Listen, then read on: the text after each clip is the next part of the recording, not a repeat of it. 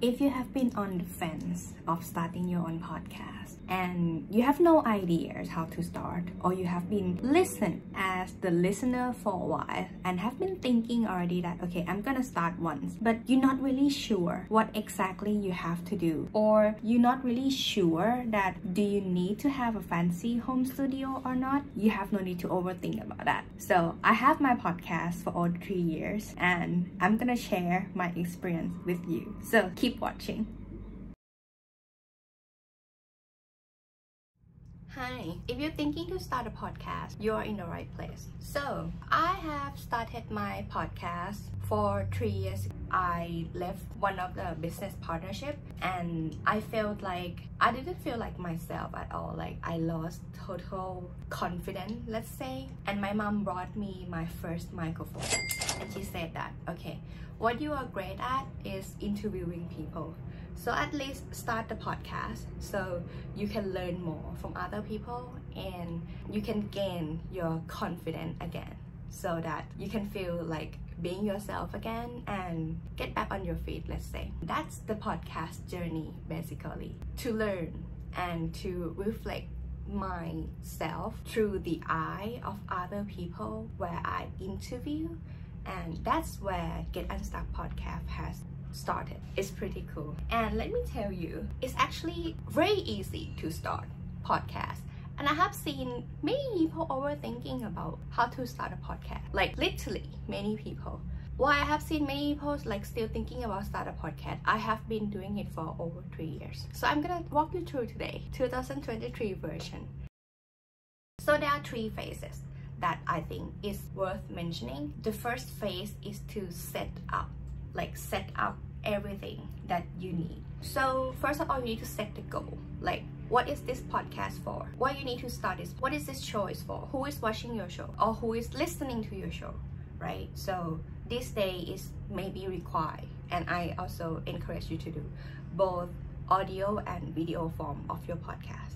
Yeah, because you can do it on YouTube and also other podcast platform as well. I think it's worth it. What is the goal for your podcast? What do you want it to be? Either it would be lead generation, building brand awareness, or like me, both building brand awareness and also actually talking to more people. Like that is really the ideal, like learning from the expert in the industry and getting to know more people. Like really have the opportunity to talk to more people, because I pretty much keep everything with myself. Like I'm very reserved in that sense. So that's my intention of doing podcasts, to be more open. So yeah, what is your goal? Thinking about that, it's very important to set the goal of the podcast. Oh, by the way, tips, if you're thinking about the branding, this is related to your goal. So I think you should decide it whether you're going to do the personal podcast or the brand podcast. I think you should make decision right now and do one podcast at a time, because as you can see here, it's like 15 or 16 steps to start a podcast. Don't overthinking just yet though, but there are many steps required to like have this workflow. But the more you do it, you will get into the repetition and you will get more equipped by doing so. However, it would require certain amount of time to like get into the routine of doing it as a podcaster, you know. So it takes time and it will be some process. However, the first phase of setting up, you set it and then you're done. But you want to get into the right legs, right? So making decision on whether you're gonna do personal brand podcast or you're gonna do your branding. Because some people have many podcasts though. Again, it's going back to the goal that you set. What is this podcast for? So that is your intention of starting the podcast. First of all, my podcast is for business.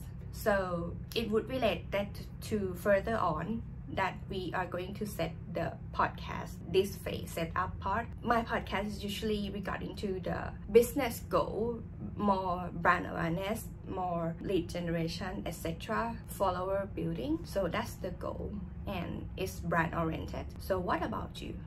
Next one is to decide on the format. And format this is important, like to know the format. So what are the format of the podcast? In general, people have podcasts can be like solo episode, interview form, telling story, news update, or teaching podcast, right? And I think this one can be overthinking. This is the part that can be overthinking, because I think it can be mixed as long as it serves your purpose or your goal of the podcast.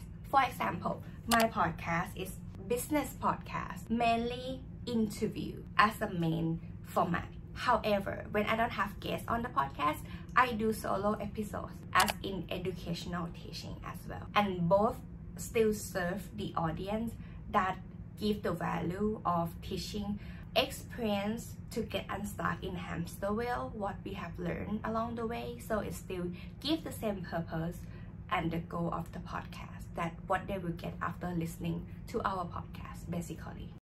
Next point is, after you know your format already, it would bring to understand the setup structure. So without knowing the format, you wouldn't know how you're going to set up the studio.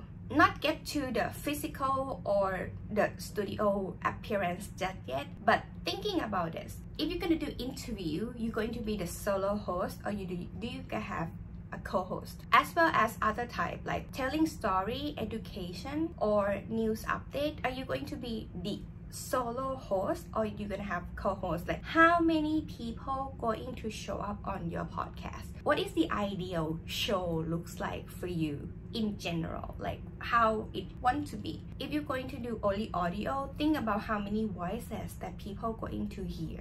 Like, close your eyes and thinking about, okay, how it's going to look like. I think it's very important to like vision it for the ended mind of the pictures that you want it to be, because if not, it would lead to the next point, which is to decide whether you're gonna do it virtually or on site, right? Once you know the setup, then you need to know whether you're gonna not only know, but you need to decide whether you're gonna do it virtually or on site. I have been doing only virtual podcasts, to be honest, but as you can see, those big podcasters, they have been doing on site and it looks so awesome. Here's the thing, let me share you what I know. The on-site podcast would require more equipment and maybe some technical thing that for the newbies, you might not know how to like connect things together or solve things when things not really works well, and it could overwhelm you not to keep doing podcasts in that sense.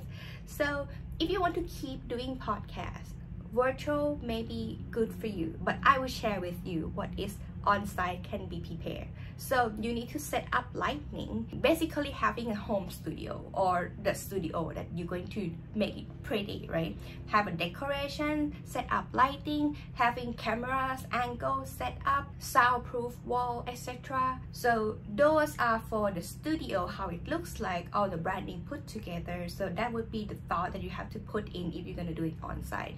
On the other hand, for the virtual studio, I think having a good camera and just a free software recording is all you need. Then right now we already have a little bit idea of how it's gonna look like at the end product. How long your episode is gonna be? I think you should think further, like what is it that your personal preference. Yeah, here's the thing, this part can be changed like along the way. Me personally, along the years that I have done podcasts, it has been changed. Why change? Because I think it depends on the sweet spot of the conversation and also the sweet spot of the content and the value that I want to convey the message to the audience.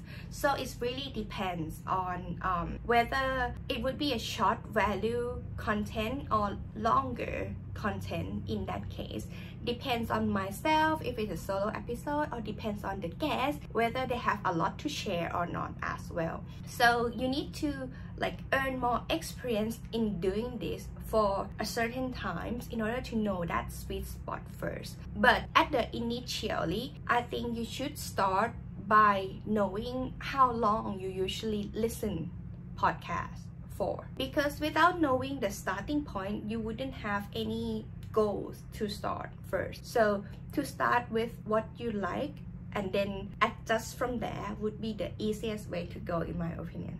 And after you get any feedback from your audience, you can pivot later. It's not the end of the world. Like, you can always adjust this thing, trust me. Then it leads to how often you are going to publish your episode. I would recommend that once a week would be a very good timing, not to overwhelm yourself to like keep producing podcasts And also, I think personally, publish volume-wise podcast not really matters, but consistency more important, because there are many people that started podcasts and stop it in between. But a lot of podcasters has been in the game for long term. Like for example, I have been here for like more than 3 years. Other people that I have seen also in podcasts for many years already. So if you are going to be in for podcast, thinking long term, like it's like your documentary somehow, that you can document your life progress or your business progress or your learning progress or your research progress. So choose what you can do as a consistent frequency instead of volume wise. Now we need to combine together as a brand. So what are the key factors as a branding for the podcast? Name your podcast first. What's your podcast gonna be called? So going back to the goal, right? If you decided to do a company brand or business brand, that would be pretty easy. But thinking about how that name would speak to your audience, it could be a tagline or how it related to your goal. Basically, I don't think it should be long. Like my podcast, Get Unstuck Radio, Get Unstuck Podcast. The more I speak about it, for me, 3 to 4 words is already long. Like every time that I say in the intro, it's like long enough already. So I think it's already sweet spot, like in couple words. Like if it's longer than that, I think it's, to be honest, too long. And thinking about it has to be fit within a tiny podcast cover art as well. So everything needs to be fit inside that. You don't want a lot of word in there. Then you need to choose the category. Remember that I mentioned earlier regarding to the goal and also like the area that you're going to focus on your podcast. My business and entrepreneurship. What is your category? It's related to the content that you would produce, and also what is your intention and your basically the ideas of like your expertise and what is the story that you're going to share upon. General contents like very popular would be health and fitness, entrepreneurship, religions, music, history, etc. Like there are more you can choose, but please choose according to the real content that you are going to share, so it would be easy for you to be found. Then when you type, like you have a podcast name, you already chose your category. Thinking about your podcast description, I think this part is pretty similar to doing YouTube description, to give the idea of like, okay, what this episode will be covered about, and also give the ideas of who is your guest and where to follow them further. Like this is the sweet spot to put everything for contact. Then what I mentioned, this tiny thing, podcast cover art, is so small. Like this is my podcast cover art, the latest version. I have changed many times, and you can change, you know, depends on your branding. Like I have changed my logo, I have changed my branding many times along the years. Like not as often, but I do change.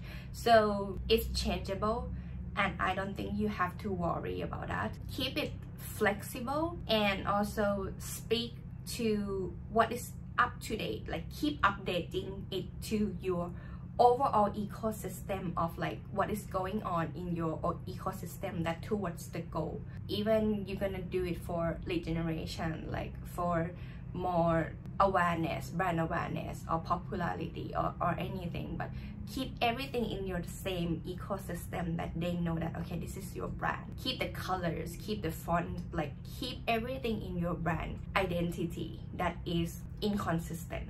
That would be my suggestion. And also keep everything minimal and easy to understand, because it's so small, the area. You can hire people from Upwork or Fiverr to do this, or you can do it by yourself on Canva. It's not that hard to do podcast artwork, but if you already have graphic to do it for you, yeah, just plug into your branding.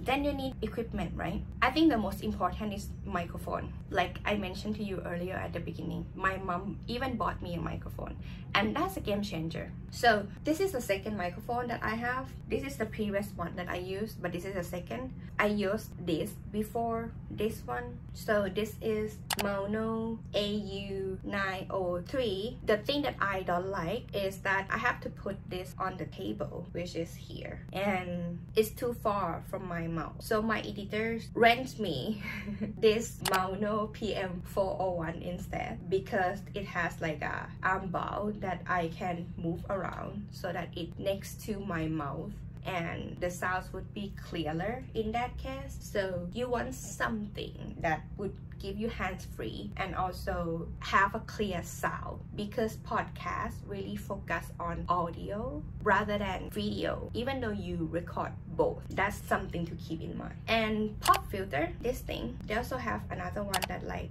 attachable, the one that have a circle over here. If you buy a mic, usually it's come together, but if not, you should get one. It's not expensive. It will give your voice smoother. Then you have microphone. You need a recording software. My company use Google Meet, and I will tell you why. Before that, I used Zoom with Author.ai to transcribe, and there is an issue between the software plugin. From myself, I don't know why, and it's not really helping us for the workflow well. So since we already use Google Workspace and everything can be plugged into Google Meet, as well as we host everything on Google Drive anyway, and plus Google Meet have auto transcription, so that's like a total game changer. So we use Google Meet and Google Meet transcription for show note automatically, and we have no need to use separate software to do that show note. It's not 100% perfect, but at least it saves a lot of time to do that.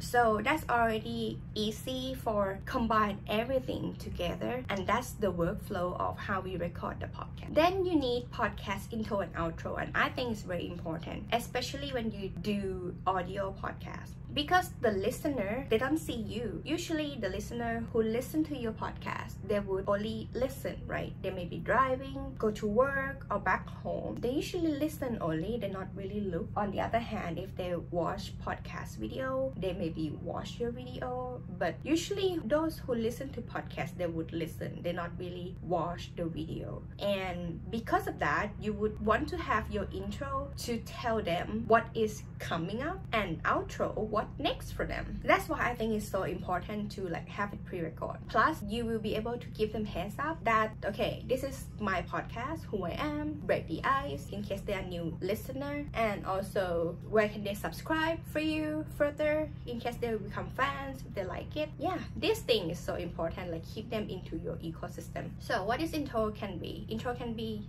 introduce yourself, introduce your podcast, who you are, what is this podcast about, and what they are going to listen about. This can be pre-recorded and use it as long as you will change again. It can be like a template. And outro usually would be a call to action. For example, subscribe my newsletter, or watch this next episode, or give me a review on Apple Podcasts, etc. Or like this video, subscribe to my YouTube channel.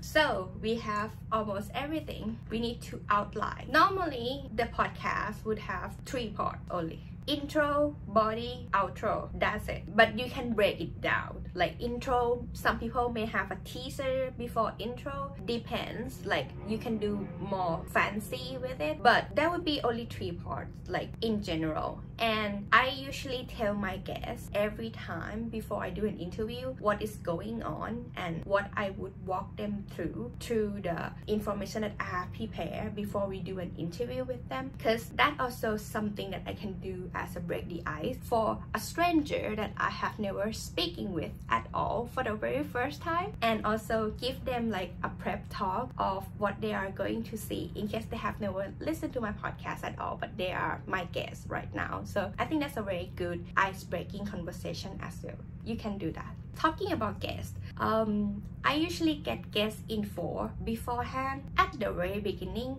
if you decided to do an interview podcast, you may have no guests at all and you have to reach out to people that you want to bring them on the podcast. Some people you may have to pay them to be on your podcast. Some people they may be a complimentary or they want to be on your podcast anyway. This is really depends on the condition and how you negotiate with that. But then later on, if you still stay in the game like where I am right now, I have no need to reach out to any one of my guests, and usually there will be agencies reach out to me and pitch me to have guests on my podcast these days. So that's usually how it's happening right now. There will be agency emails you back and forth, and I will just send them calendar once I read whether they are a good fit or not according to our goal, going back to our goal every time. And if they are a good fit, I will just send them the calendar. So yeah, and then let them apply. Once I gather that information, I then can prepare for the episode. Yeah, see them on the show. Now we get into phase 2 of the podcast. This is recording time. So usually recording phase is just one button away. But let me tell you, before you are going to record anything, make sure that you test your microphone, your camera, and your internet. It's so important. Doesn't mean that mistake cannot be happened at all. However, you can prevent that and minimize the risk, right? There are many times that internet can be an issue, but there are things in life that you can control and you cannot control, which your guests understand. Technical problem is something that you cannot control, but however you can minimize the risk, yet you have to test it before you record, because there are many times that my friends even record a podcast and forgot to turn on the mic, and thinking about that you already record 1 hour in and you forgot to turn on the mic, it's totally muted. You could cry, trust me. And also stick to the plan that you already think that you are going to do. Stick to it. No need to overthinking. Just do it and publish. You will be better at time. Few episodes wouldn't be as great as you expected, and that's fine because you are playing long-term game anyway. For me, podcast is like therapy. As I mentioned, it builds confidence for me to be better in front of camera, talking to people easier, and yeah, be more open to talking to more people and also having an easier conversation with other people who I have never met before. So yeah, it's a practice along the way. I hope you enjoy doing it as well. Third phase is post-production. So we have clips, we have everything. Now we need to edit it. You can choose whether you are going to edit the podcast by yourself or you're going to hire an editor to do it for you. I think you can do it by yourself at the very first, but if you decided to hire an editor, check out this video. I already did the 7 red flags to hire a remote team member, so I encourage you to check that. But if you're going to do it yourself, it can be very easy. Just use a normal editing video that plug in your computer. Yeah. When I just started, I just used iMovie, but right now I'm just fortunate to have my editors to edit for me. Shout out. So that's really hands off for me to not think about that, but it can be done by yourself as well, so don't worry about that. Usually editing would be like closing the gaps, the dead air gaps, or jump cut or something. But again, keep in mind, it depends on the branding that you want to reflect. It depends on how you want your audience to feel and your listener to understand how your episode would be. Like, what is the end goal, end picture that you envision this episode would be? This is so important. So set that goal first and then frame everything the rest later. You need to add your intro and outro that you already recorded, as well as you need to have both video and audio like MP4 and MP3 at hand so that you can publish later. And this is add-on for marketing and promotion. These days, shorts video is so important. So usually when they do a long form video podcast, they would prepare to do a short form video alongside as well, so that they could promote the content even better. No need to record many things, just repurpose it, right? Then we have all the clips ready. You need to host your podcast. So to host your podcast, meaning to host the audio file with your podcast. I use Podbean. So I use Podbean to host the audio file, and when I upload it, Podbean will use RSS feed to distribute my audio podcast to all of the podcast platforms that I have already been approved and connected to. And then last but not least, promote your podcast. So spread the word that you have already published your first episode, and let everyone know that they can check out your episode. It's here. This is the link of your social medias, and keep rinse and repeat this process. So you already set up everything. You just have to keep the phase 2, which is record, and the distribution phase 3, and keep this in the loop once a week, once a week, once a week. That is the routine that you are going to do moving forward. So if you think that you cannot do it by yourself and you need someone to help you doing that, especially the editing part, so check out this video to know the red flag before you hiring someone. Trust me, I have interviewed many freelancers and many outsourced people or remote team workers, so I just want to share that with you before you hiring someone. But other than that, you can do it by yourself. Believe me, I have starting this by myself as well, and yeah, I'm still doing it, and I really enjoy every single of podcast. So welcome new podcaster, and see you in the next video. Let's get unstuck.